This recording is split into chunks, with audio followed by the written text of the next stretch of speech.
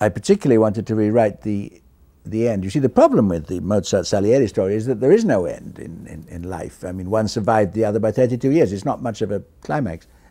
There has to be a scene between them, a confrontation scene in a play. That's what drama demands. And I had to supply it. The first scene that I supplied, which involved a long confessional from a drunken and slightly demented Mozart, didn't really please me very much, and Salieri just stood in a mask and heard it all.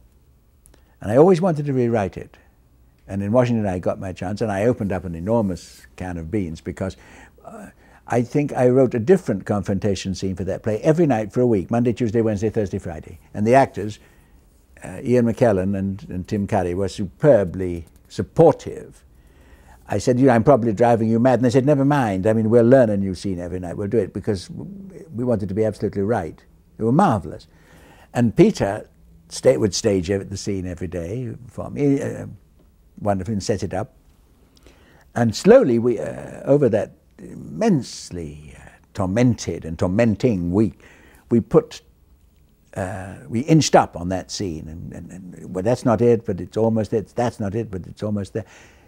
And finally, I reached what I wanted. And I remember the day when I did. It was the day when I realized that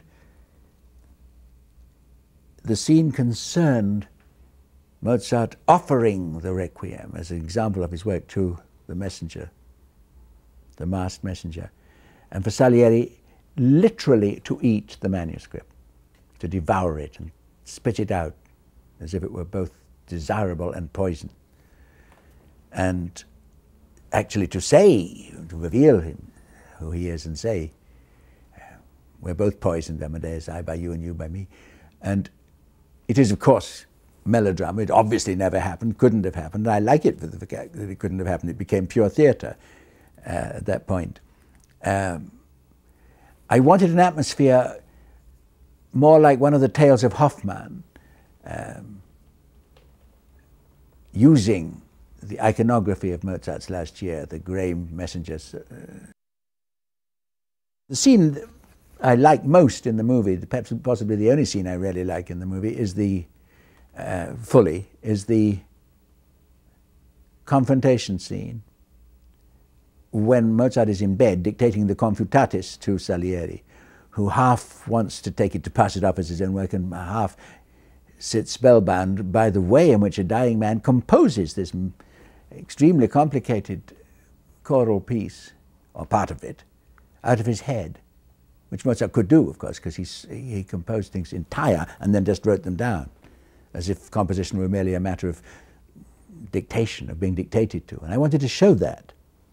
I also love the fact that to me, the most exciting scene in the film breaks all the rules that I'd ever been taught about cinema, that it has to be visual and that the sound doesn't matter very much. It's a scene about sound. The characters don't move. It's entirely what a professor of cinema might tell you was completely uncinematic. If you read the script, it's nothing but 8 pages of musical direction, bar this, oboe, E flat, so forth. Very boring, and then we give an average Hollywood producer a heart attack to read those 8 pages. But they do work, and they work wonderfully, and even more mysteriously, they are cinema. They're not theatre. If you had that scene on the stage with a stage manager winding back a tape in the wings, it wouldn't work at all. But on the screen, it works, I think, marvelously. You just hear one part, a bare trombone part, and then drums added to it, and so on. And it's the scene I like most in the movie, for that reason.